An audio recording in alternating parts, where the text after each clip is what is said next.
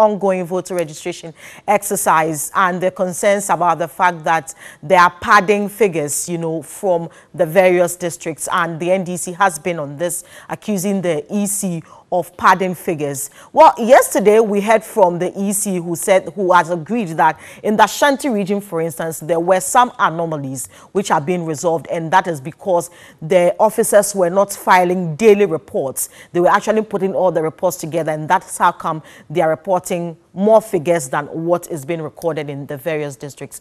Now, my colleague Evans Inkum is currently in the Ashanti region, and he brings us reports on and updates on what is happening with regards that very particular situation in the Ashanti region. Let's take a look. So he will be speaking, he tells us that he will be speaking to the Ashanti Regional Secretary of the NDC. Don't forget that they have been on the tail of the EC for, you know, looking at figures, their concerns about figures that are not accurate. So my colleague Evans Inkum currently is in the Ashanti region and brings us the update. There is a number of issues. Of course, the Electoral Commission has also admitted the discrepancies from some districts in the Ashanti region. But we also know that yesterday the numbers were updated.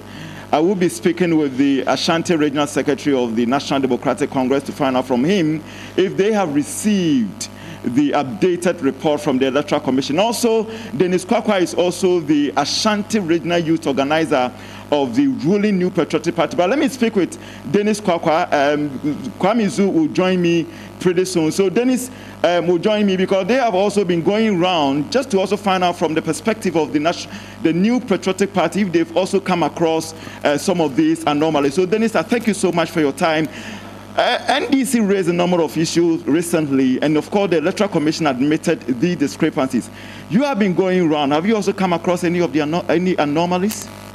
Thank you, my brother. Let me say good morning to your viewers. I believe what the NDC has been alluding to basically has no merit. You are saying no merit, but the EC has admitted that there were discrepancies. It doesn't mean that people are deliberately doing something to mar the integrity of the process. I think what the EC has come out to say is that their district officers are supposed to input daily registration data. So that means that if yesterday they did 100, they have to input 100. But in some districts, the district officers rather were doing accumulated inputting. So if they did 100 yesterday and they do 100 today, it's 200. Tomorrow if they do 100, instead of inputting 100, then they do 300. And that was wrong. Yeah, that's wrong. But I don't think that was deliberate. It's just a matter of misunderstanding. If in 2013... Would you have taken it kindly if you were to be in the position of the NDC? Nobody is in any position. In 2013, we went to the Supreme Court to banter over an election. And then what the EC, the same EC that they want to commend in 2013, headed by Dr. Aferijan, told the whole Ghana was that some of the errors that they committed were just computational errors, transpositional errors. And so I believe this is nothing that anybody should just make a case out of. The point that I am trying to say is that it's a process. Whether we like it or not, because it's managed by humans, we could come to a time that maybe some of these errors may occur. But look at this. You go to the registration center, we register you at the close of day. Every party agent over there is given a close of day report. That will tell you that these are the number of people who registered in a day. These are the people that are in the system. It's the reason why the NDC could come out and say that the figures were wrong. Because originally, they had been given a report that could tell them actually people who have been registered. And so nobody, in fact, the numbers that they talk about having been added, did not correspond to the system data. It was just a computation error that they had done, because if you went into the EC system, the names that were there were amounting to 399,000. But because they were just taking raw data from their district officers to say we registered 100, we registered 200, that was the reason why they made the error. And that wouldn't have in any way given anybody opportunity. Somebody who had not been registered genuinely at the police station couldn't have been in the system on election day. All right, so Dennis Kwakwa, well, I thank you so much for your time. Let me speak to Kwame Zu, who is the Ashanti Regional Secretary of the National Democratic Congress. Of course, he raised the issue 2 days ago during a press conference.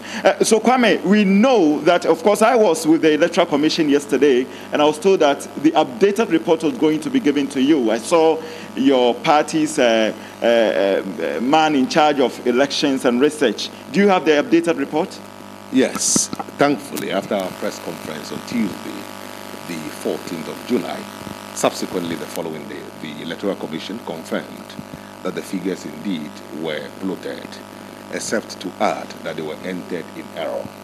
So yesterday I dispatched my Director of Elections to the office, and he was able to take delivery of the so-called updated figure, and that has been delivered duly to my office, and we are studying same. Okay, so what are the differences? We know that the first report that came out had an excess of over 400,000. What do we know now? Initially, the figure they changed was 423,802, but the newly so-called updated figure that was handed over to us yesterday was a little over 399,000. We would study those figures, and if there are questions therein, we'll raise same. But our position is simple. This one can readily be corrected because of the schedule of the registration. It spans a period, a duration, unlike an election that is scheduled for a day. Can you imagine that on an election day, a constituency where a sitting member of parliament has won or has lost, the alternative has been declared, and subsequently 30 minutes later the EC calls that it was in an error? But one will also say that during the piloting we had issues, but those issues are not resurfacing. I mean, now that we are having the actual registration. So these could be errors, and going forward, they may be or will be rectifying those errors. So it doesn't mean that we are going to have the same errors come 2020 December elections. These are not technical issues. These are issues that has to do with statistics and figures. And the same statistics and figures are applicable on the day of election.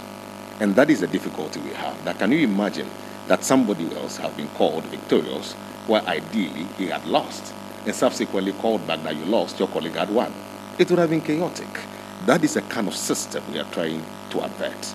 They should schedule their things properly, meticulously, to avert some of these. They are very unnecessary and highly avoidable. And one wants to believe that that confidence is restored, because once an error was made known to the EC, it's been rectified. The confidence is restored. I'm surprised about your exceptional determination to refer to what I just want to understand your own intuition, that as to whether the confidence is restored. It is your choice of word of error, and certainly so that the error... That is exactly what the Electoral Commission says. So I'm just using the language of the Electoral Commission, that it said it was an error which has been rectified. So the belief is that when it has been rectified, then the confidence is restored. I just want to find out from him. Confidence, it is not an event, it is a process. They should take steps so that we can have confidence in them. The onus lies exclusively on them to take steps for us to have confidence.